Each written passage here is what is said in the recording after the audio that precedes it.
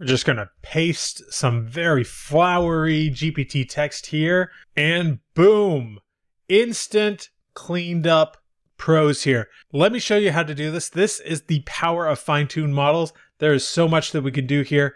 Let's get into it. What's up, everybody? Today we are talking about fine-tuned models, one of my favorite subjects going into 2024. I believe this is the real future of writing with AI. It's not GPT-5, it's not Claude 3, it's none of these open source models. It's taking what those models give us and then fine-tuning it to something very specific. In this video, I'm going to be walking you through what fine-tuned models are, what some good use cases of fine-tuned models might look like, and actually how you can get your hands on a fine-tuned model today that I have specifically crafted to do some pretty cool things. From what I have already seen with fine-tuned models, with even a simple model like GPT 3.5, which, you know, we've all kind of forgotten about GPT 3.5, right? Like, it's not really something that's that important to most of us anymore, but I've seen fine-tuned models in GPT 3.5 outperform the best of the higher-end models when it comes to writing fictional prose. For example, Claude 2 is generally considered to be the one with the best natural sounding prose.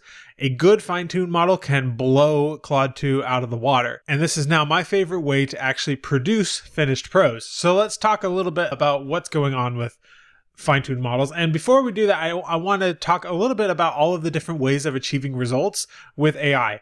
The first is, of course, prompt engineering. And that's really what much of this channel has been devoted to so far. How can you change your prompt, use specific words to kind of get a more desirable output from AI? And that's fine, but it often doesn't work, or it doesn't work well enough. And so there's a second method of prompting called Retrieval Augmented Generation, or RAG. And all this really does is it allows the AI to access more information. So you'll see modern GPTs that are built up in ChatGPT, those are using a RAG system. If you have like files that you want to add to the GPT so it can reference those files as like a database of a whole bunch of information, and a lot of chat bots that you'll see on people's websites that are supposedly trained on the data that website has. In most cases, they're not actually trained on that data. Instead, it's just a RAG setup. So it has that information available, and when it needs to, it can go and retrieve that information, but it's not perfect. And it really isn't that much better than prompting at getting something that you want. Fine-tuning is a little bit different. Fine-tuning is not going to feed it extra facts or anything like that. It's not really how fine-tuning works. If you want to give it more of a database, you go the RAG method. But fine-tuning is a way of really changing the style. And for fiction authors and nonfiction authors, for that matter, fine-tuning is, I would say, the #1 way to get a style that you like, that sounds like you or sounds like whoever you want to sound like, right? But there's a problem with fine-tuning, and that is that it is really kind of inaccessible right now. It's not something that most authors have the ability to access. Even though it is available to anyone, you kind of have to have some technical know-how on how to do this. I'm going to break down what fine-tuning looks like and what you actually have to do to create a fine-tuned model, because it involves actually quite a bit of work on your end if you don't have a couple of shortcuts in place, which often you really can't get around the shortcuts. You have to do a lot of work to create some of these models, and that's not even counting the technical side of things. So here's what fine-tuning looks like. When you fine-tune a model, basically all you're trying to do is show the AI a prompt and then a desired response. So what you do is you give it 50 to 100 of these examples of what an ideal prompt and an ideal response looks like. So for instance, we could have a prompt saying, I want you to edit this text, and then you give it the text, and then you give it an example of what the edited text would look like. Okay? That way it kind of realizes, oh, okay, here are the relationships between the old text and the new text.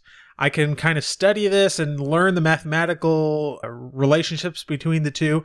And as you give it more examples, it gets a better idea of what it should look like. And then you can just give it text, and because it's been trained on all of these examples, it will most likely do a good job actually performing the output that you want it to. So here's a good example of what I think most of us would like to have, right? Most of us would like to have a fine-tuned model trained on our data that creates prose out of a beat that you might get it. So you give it a beat, or in other words, a small description of the next thing that should happen in the scene, and then it gives you a couple of paragraphs, 500-600 words or so, with the action from that beat. So here's what that would look like. With fine-tuned models, there are really three components. There's the system prompt, and for this, a system prompt would look kind of like a normal prompt that you would expect. You'd say you are a, and then you put your genre here that you write in. Writer, Jason Hamilton, in my case. Each time I prompt you with a scene beat, write 500 words based on the idea. Start in media res with action. Follow the beat instructions closely. Avoid concluding the scene on your own. Avoid foreshadowing, right? So this is giving it an example beat.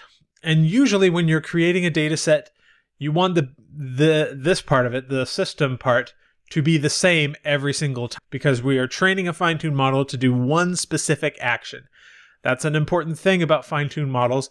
You don't create them, you don't just throw all of your books at them and expect it to really understand what your writing style is like.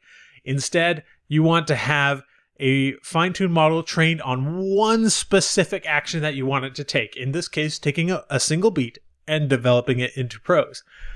So what you would do is you want to give it examples of the beat and the prose that you would get from that beat. So one of the ways you could do this, you would put the beat here under user, and you would put the example of what would be written in your style here under assistant. So what I would do in this case to create this data set is I would take 500 words of my book, paste it here under assistant, and then I would manually write out a beat that describes those 500 words. Do you see? So we're kind of working backwards here. We start with the finished prose because we already have that written, assuming you do have books written. And then you go backwards and write the beat that should go here. And then you have one piece of your data set, right? You have the prompt, the example of the beat, and the example of the output that you would like the AI to have based on that beat. You then repeat this process 50 to 100 times. Remember, I told you that this takes a lot of work to fine-tune a model and a lot of work to actually create the data set and the actual file that you use to upload to the AI. So you go system, user, assistant, and you repeat that process over and over and over until you have 50 to 100 examples. Here is another example of a different fine-tuned model that you might want to use. The system prompt might look something like, you are an expert copy editor. When given prose, return copy-edited prose that stays within the style of Jason Hamilton. The purpose of this fine-tuned model is to basically take text that is AI written and not really good. AI written stuff can often be too flowery. It can just not be good enough, right? And turn it into something that sounds more like your style, and maybe cut through some of the fluff, make it sound a little more natural, all of that sort of thing. This is actually a very useful fine-tuned model to have, and one that you definitely would want to create. And so here you would put the example of the bad text, so text that the AI created. And then here in the assistant, you would put an example of edited text the way you would write it. So you could actually get some GPT text and then edit it to your specification, and then you have one piece of the puzzle here, and then you repeat that 50 to 100 times to get your full data set. Or you could work backwards again, take a piece of your writing, something that you actually wrote, run it through GPT-4 and say, write this in your style. So it does basically a bad job of writing your book. And then you paste that here under the user. So it sees the bad version, and then it sees your good version and says, oh, okay, here is how I would change that to be more like that.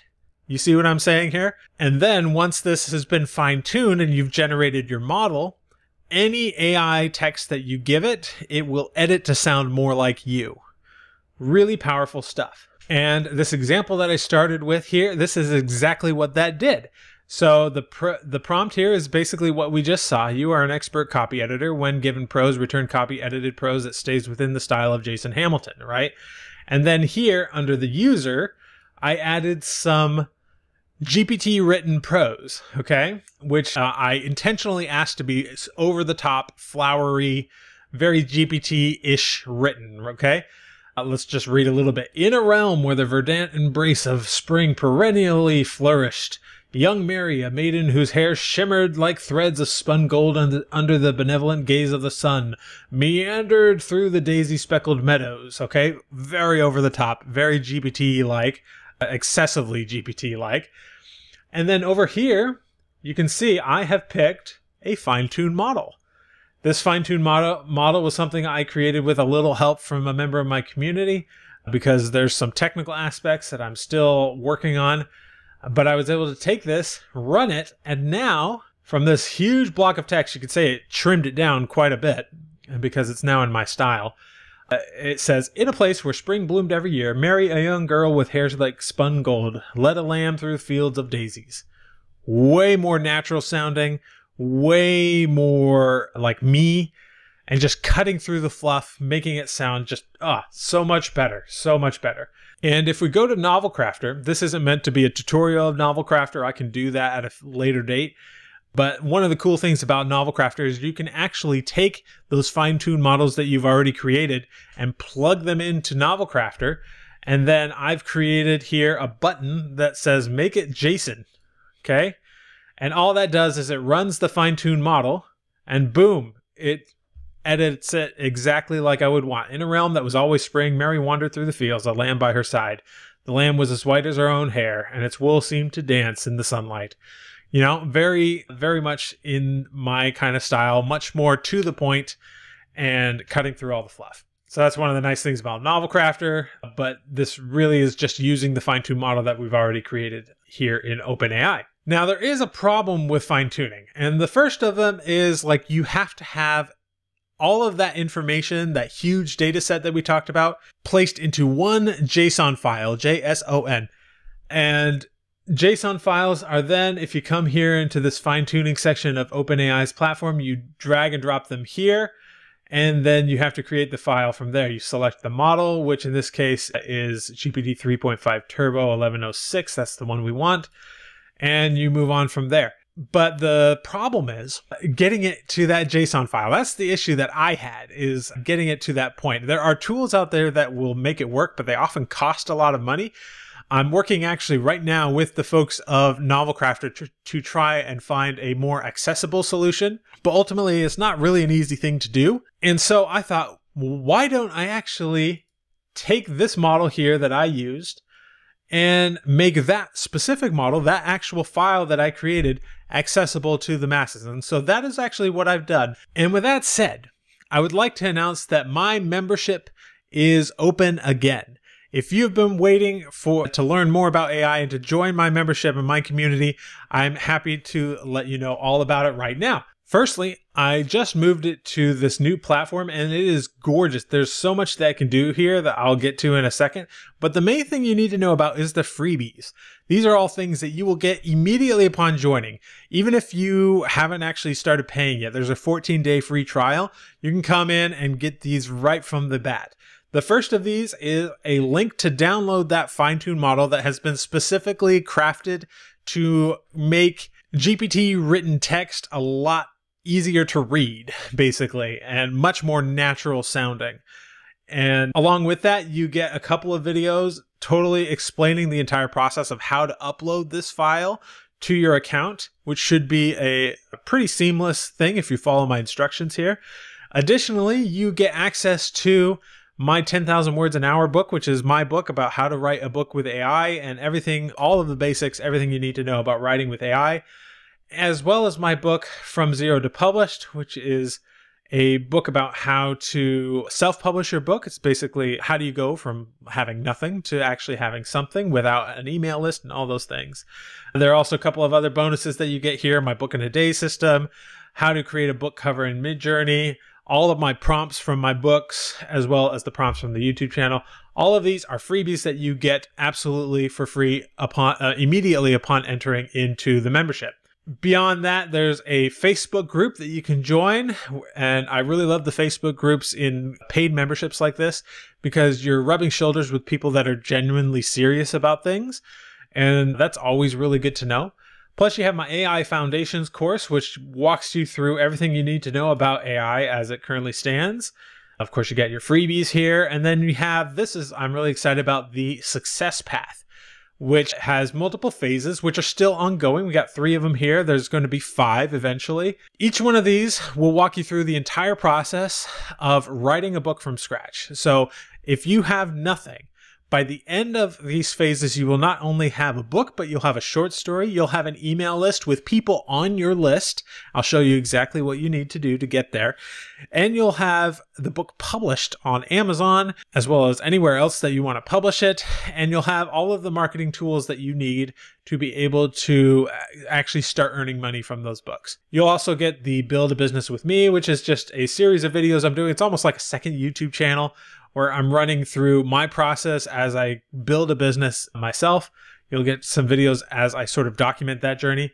And you'll also get a members only podcast, which is a podcast just for members that'll have some bonus materials from it. It'll have audio from certain episodes of the YouTube channel and a whole bunch of other stuff here inside the membership. But the big thing is that fine-tuned model. I really think people are going to love it, and you can get that by joining the membership today. It costs you nothing up front, free 14-day trial. You can get in, get your toes wet, see if you like it, and of course get that fine-tuned model so you can dive into that and see what that's all like. To sign up, go ahead and just click the link below, and I hope to see you there.